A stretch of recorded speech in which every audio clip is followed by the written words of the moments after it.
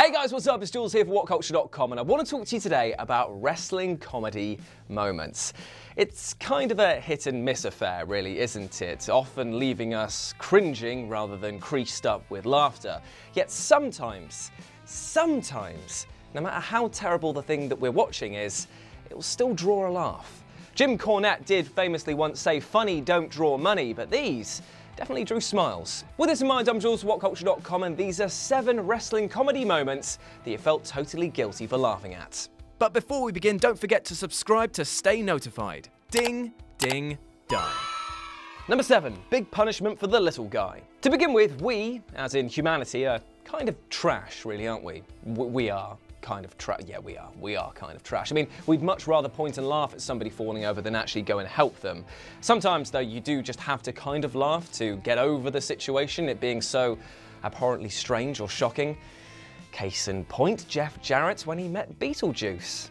Now, Beetlejuice is an entertainer who was diagnosed with dwarfism and microcephaly, so anyone picking a fight with him would automatically be considered a colossal dickhead. Hello, Jeff Jarrett and his guitar, which he used to smash him not just over the head, in the back of the head, and sent him flying down a corridor. Like an empty water bottle. But at the same time, you had to find it quite funny, because you just didn't see it coming. You didn't think that he would go through with it. The camera pans back and he raises his guitar and you think, no, definitely not Jeff, not this guy. But there he goes. It was definitely something. Number 6, R.I.P. Mae Young. Beating up old women in real life is not funny. It's not, is it? It's not funny. I mean, I don't want to have to picture the scene of one of your nans getting her Fixodent loosened by some guys. That's your mum's job. There's my 1 per list. But seriously though, it's not funny. In the WWE though, it's actually comedy gold. Case in point, Mae Young shoving her crotch into Bubba Ray's face before he powerbombed her off the stage onto some tables. A regular bump would have been bad enough to this octogenarian, she's not an octopus, but an octogenarian, you know what I'm saying, an elderly person. But here, it was so ridiculous that you couldn't help but piss yourself. Well, that wasn't until you saw the look on his face. Get some help, mate. Number 5, Michael Cole decimates Kaitlyn and Maxine. Now, we rag on Michael Cole here quite a lot, mainly because his pre-programmed lines of "The Big Dog" and "It's Boss Time" are usually delivered with all the passion of a funeral march, but there are times in which he can shed this weird cocoon that Vince has wrapped around him with his sticky silk, and actually be quite a laugh. I mean, I totally pissed myself when he shit all over NXT Season 3, and more specifically a match between Kaitlyn and Maxine. Basically, the match was abysmal, and Cole seemingly just had enough of it, so he basically just started groaning all the way through. He even took a call from his mother during the broadcast to fill the dead air. Woof. The worst thing was, though, is that this match was not really that much worse than a regular sort of dark match tryout, but because of Cole's assassination of them on the mic, it was hilarious, but you were kind of watching their gravestones being etched out word by word. It didn't bode well for either of them. Number 4, Zack Ryder's bad karma.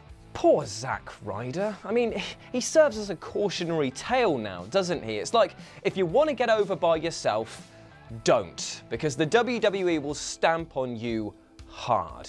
He was cucked by his best friend, who, lest not we forget, didn't turn heel and was basically bullied for weeks after by Kane. The attacks left Zack wheelchair bound, but Kane wasn't done with him and came back for one last shove. I don't mean push, I mean shove straight off of the ramp onto the floor below. There is no way that this spot wouldn't have absolutely wrecked, and it seemed incredibly spiteful upon rewatching it. Yes, the WWE would like to make you think of this as a rib, but it was utterly spiteful. However, as an image, it is also really f***ing hilarious seeing some frosted tip dudes sail off like the ending of E.T., only for it to end in the exact same way that E.T. should have f***ing ended, with him crashing to the ground and really hurting himself. I mean, I had a laugh. However, the message behind this angle was not nice. Not nice at all. Number 3, the genesis of McGillicutty.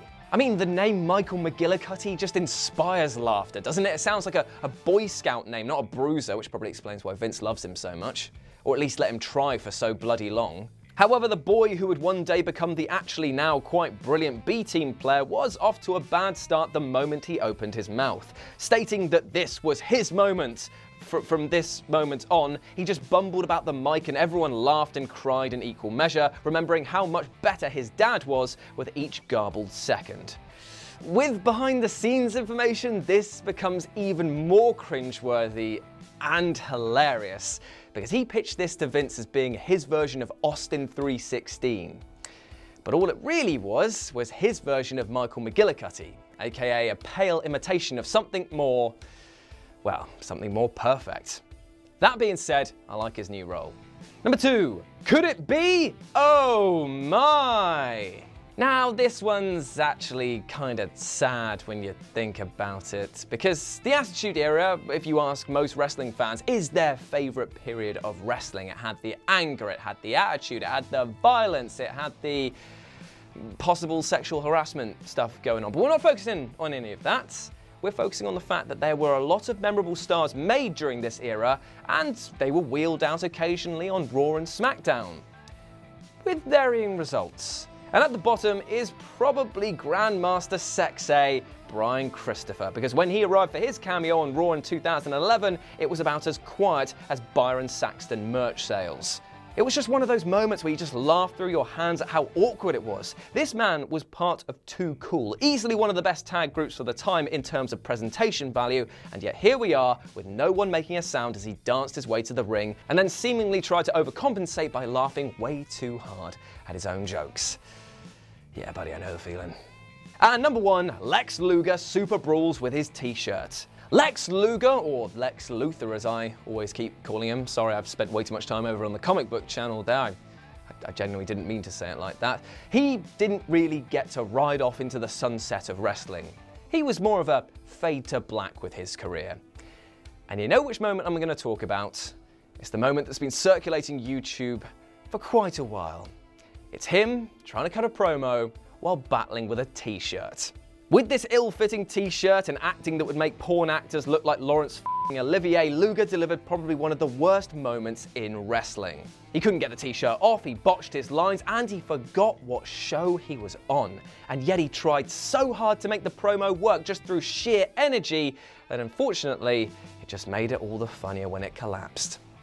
And there we go, those were 7 wrestling moments that you felt totally guilty for laughing at. Thank you very much for watching, but before you go, maybe you'd like to check out something else I've been working on over on the gaming channel with 10 video games that kill you within the first 10 seconds. Or maybe you'd like to check out something over on That Film Theory, where I basically look at the masculinity of Predator, the film Predator, not masculine predators, that'd be a weird one, and the significance of how he kills all of his prey. Anyway, as always, I've been Jules, you've been awesome, and I'll speak to you soon. Bye!